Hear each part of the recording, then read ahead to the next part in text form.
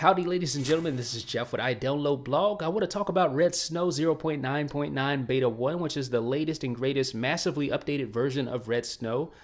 What you're going to notice right off the bat, at least I notice, is that you don't actually have to specify firmware files anymore. Notice this iPhone software update folder is empty.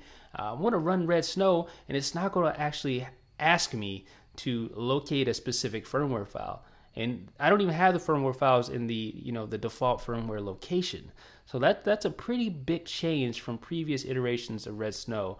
The whole trying to manage your firmware thing is no longer in play. It's a thing of the past. It actually pulls in those IPSWs from Apple, the public IPSWs, and caches those so you don't have to keep downloading them. And just it's a lot of work trying to get all those huge firmware files together so that you can jailbreak and do whatever you need to do with RedSn0w. This one does it for you automatically. Now, just the normal jailbreak with RedSn0w is super simple. Notice it doesn't actually ask you to browse for the file. You just hit next. It asks you to put the phone in the DFU mode. Actually, if you just go ahead and put the phone in the DFU mode like I'm doing here, you don't even have to click next. It automatically just kicks in and starts running. Previous versions of RedSn0w did not do that. You actually had to click next. So this one is really intelligent. It really is working for you. You no longer have to specify files. It knows when you put your phone in the DFU mode. So it really makes the jailbreaking process a lot easier and a lot more intuitive. We're going to watch this jailbreak in progress here, and you're going to notice something else different about the new version of RedSn0w. Watch this. You see it actually knows what type of device you're using, it knows the ECID of the device, and it also identifies the proper firmware. As you can see there, the proper device type, the device name, the firmware it's running, etc. So you'll also notice these options at the bottom. These look familiar. You have install Cydia, install custom bundle, allow boot animation, enable multitask gestures, etc. So we'll just stick with install Cydia, click next, and let it do its thing. It'll jailbreak the device, and we should be good to go in a matter of minutes here. So right now is a great opportunity to touch on some of the new features, some of the most prominent features, the ability to use DFU mode to automatically determine which device and firmware you have. And you saw me do that just a second ago. It also fetches pieces of public firmware from Apple one time and caches it. And non-public firmware such as the beta firmware, you have to provide that manually. And I'll show you where you can do that here in a second. But that's not the only set of features that is included with the new version of RedSn0w. You'll also notice some features from Tiny Umbrella have made their way into the new version of RedSn0w, such as the ability to boot your device out of recovery mode, and also the ability to manage your SH blobs. There are a bunch of different options to do that. You can fetch blobs, you can verify, you can submit them, you can query them, you can stitch them.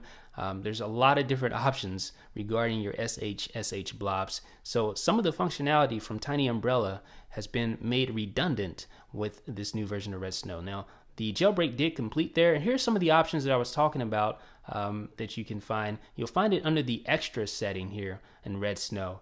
The jailbreak setting is just a jailbreak. The extra setting is for everything else. So let's check out some of those extra features here. The first option you'll find is Just Boot, which allows you to perform a tether boot. Say, for instance, you jailbroke a iOS 5 beta firmware. Of course, that is tethered still, so you can tether boot that. You have On DFU mode. Then you have Recovery Fix, which is a feature from Tiny Umbrella, like I was stating earlier. Allows you to kick yourself out of recovery mode. Now, turn your attention to the iPhone here. As I finish the jailbreak, you can just see the jailbreak is done and it's ready to go. So let's just unlock our device here, and I'm going to check out and make sure Cydia is there, just to show you that RedSn0w does indeed work with a 0.9.9 beta 1, and there it is, ready to go. And of course, I don't have my Wi-Fi set up or anything like that yet, so we'll handle that later. But let's focus our attention back onto the options for RedSn0w. Of course, you have the SH blobs, which is very awesome. The first option fetches current partial blobs on the device, submits them to Cydia and to your computer. Verify basically verifies existing blobs from either RedSn0w, Tiny Umbrella. Submits one or more blob files to Cydia. Query Cydia for full or partial blobs. Stitches together full or partial blobs to a stock or custom IPSW firmware file.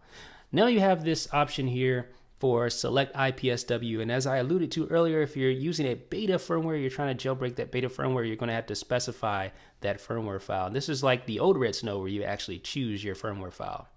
And last but not least are your preferences, where you can list your ECID, set your boot arguments, or set your boot logo.